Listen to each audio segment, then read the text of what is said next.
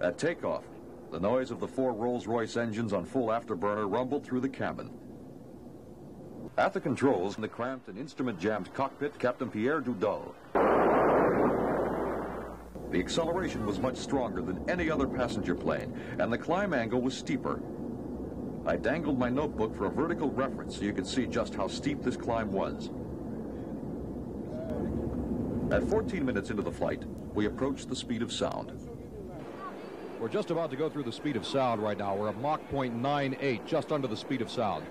Let's see what it feels like to break the sound barrier. Mach 0.99. And Mach 1. We have just broken the speed of sound, and quite honestly, it feels no different at all to me than when we were subsonic.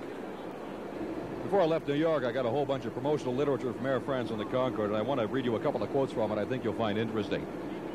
It says here, our cabin staff, 1 purser, 2 stewards, and the stewardesses, have been selected with special care, taking into consideration appearance and behavior.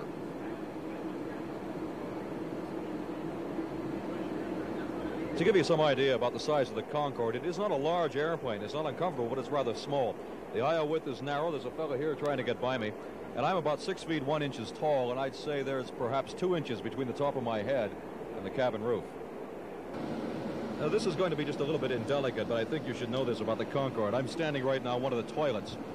And this is without a doubt the most cramped toilet I've ever seen. As I back in here, I can't even stand up straight. My head hits the ceiling. It does illustrate the rather cramped quarters. Fortunately, this flight is only 3.5 hours long. 47 minutes into the flight, the Mach meter reached its second big number. Mach 2, better than 1,300 miles an hour.